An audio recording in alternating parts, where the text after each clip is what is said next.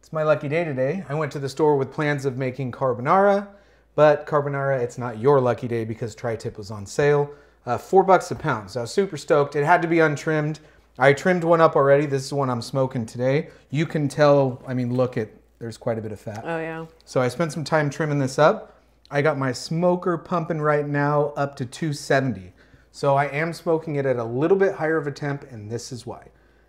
I'm gonna make these crazy barbecue tri-tip sandwiches with lots of sauce on them. I'm probably gonna chop the tri-tip after I slice it, and I don't want all the smoke to compete with my barbecue sauce.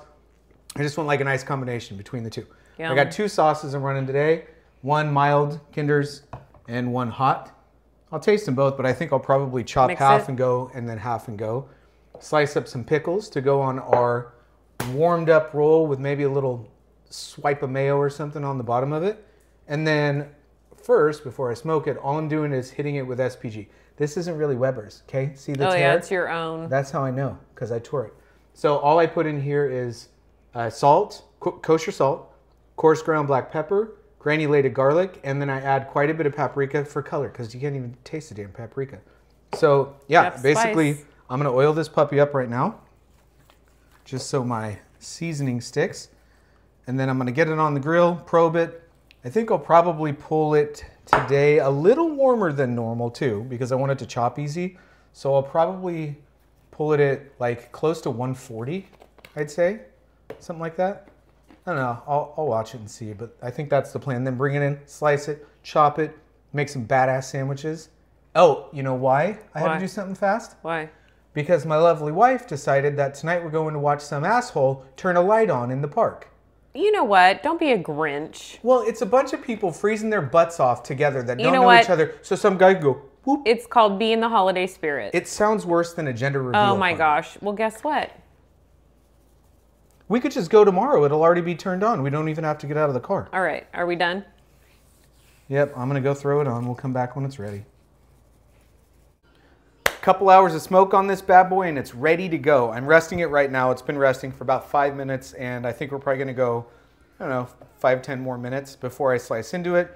I pulled it off, like I said, at a little bit of a higher temperature.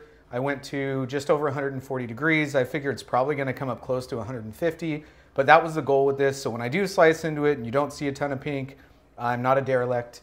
This was intentional for chopping. I think it'll be easier that way. The only thing we have left to do is I'll get our rolls on the flat top. I'm gonna put a Parmesan butter on them so I can get like a nice Parmesan crust, throw some pickles down on them and chop some meat.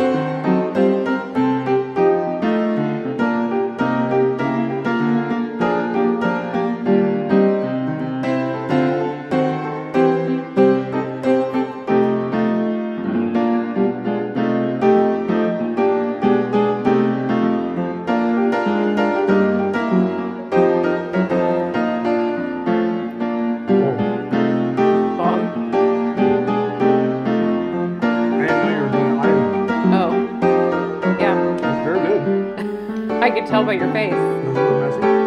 Your eyes are big. All right. Success.